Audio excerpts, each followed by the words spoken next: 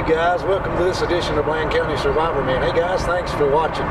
Guys, sorry about the background noise that's going on in this video, but I'm down here on the New River in Bradford, Virginia, right where the Ingles crossing was. And the reason I'm doing this video is I've been doing a little bit of research on the massacre that happened up in Draper's Meadows. That's up at the college, up at the Virginia Tech College. And I'm going to show you guys a video story about what Mary Ingles had to go through when she come back from Big Bone Lick, Kentucky, all the way back down here to Draper's Meadows, Virginia. Now I'm just about a half a mile from the actual farm where they lived out the rest of their lives. And Mary, she lived to 18 and 15. But anyway, this is an incredible story about survival. I wanted to do it just for a historical video, just to show you what the river looks like. This is the New River. Right here, it's about a quarter mile wide. It's at right now at a little bit of the flood stage. But anyway, I'm going to take you on a video journey.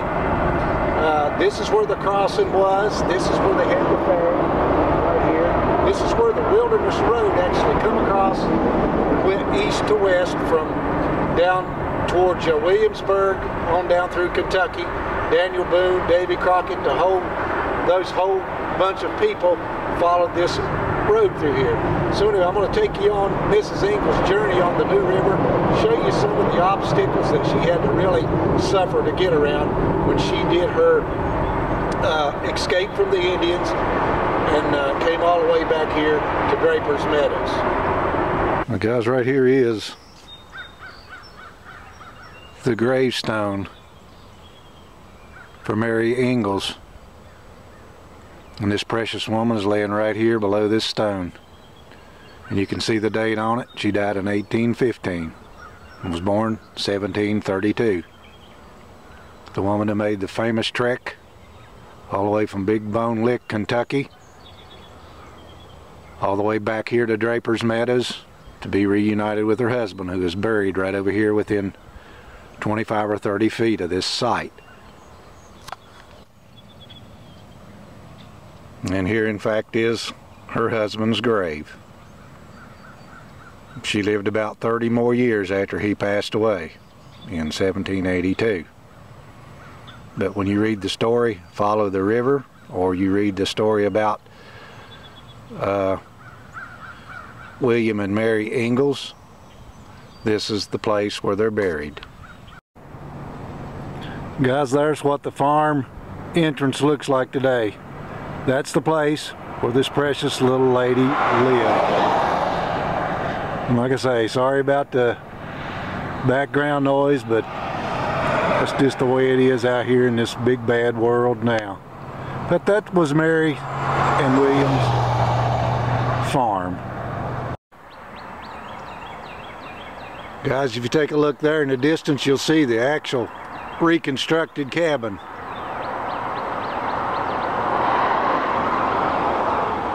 That Mary Draper lived in, right there in Radford, Virginia, or right here in Radford, Virginia. But you can see it right there in the distance. It's like a little living history thing, and I don't think it's open this time of the year.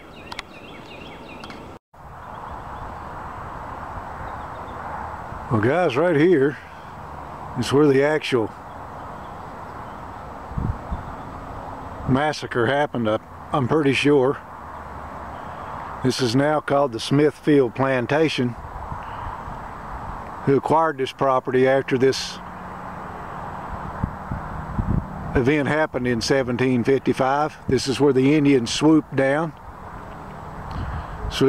done their killing,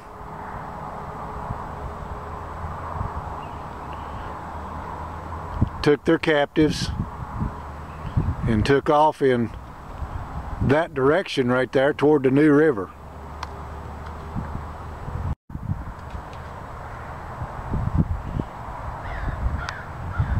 Imagine that.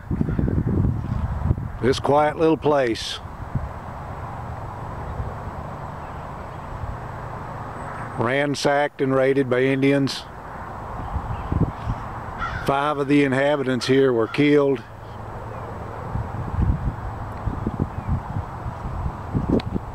More of them, including Mary Ingles, was taken hostage.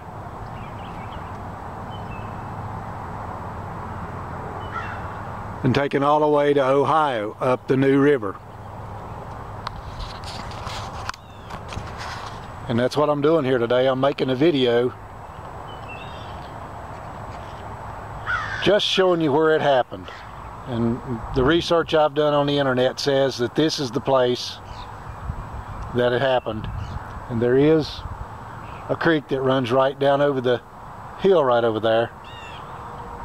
And this looks to me like one of the best places to set up a campsite and the cabins where these people could live. And all this flat land you see out through here, somewhere over through there, I guess is where William was off cutting his wheat, him and Jonathan, when this happened. So I'm going to take you on a journey down the river right now and show you some of the obstacles that Mary faced on her way back to her home, which was right here, which that the Indians did destroy.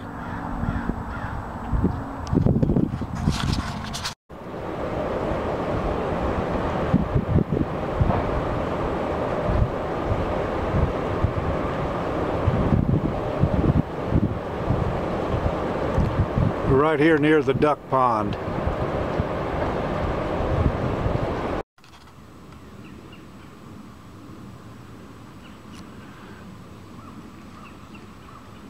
Guys, just right down the road here. The old cabin place is not there anymore. It's a set, you know, it's been destroyed over the years. But anyway, right here, when Mary got to this particular place at Eggleston, Virginia, at Eggleston Springs, Adam Harmon and his sons found her as she came up out of her last place on the river, and I can take you down there and probably show you some of that. But this is where it happened. This is when she knew she was saved from her long journey on her way back home.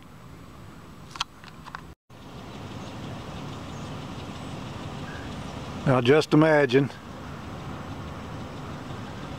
that's the last rock cliff right over there on the other side of the river there that Mary had to climb over to come down before she could see Adam Harmon's cornfield and smoke coming out. Imagine climbing that naked. About 500 or 600 miles later. But that's the side of the river she was on, and that's the rock cliff that she had to make her way up above down here at Elliston. Of course, all this is private property down here now, so we'll just take a look at it from right here.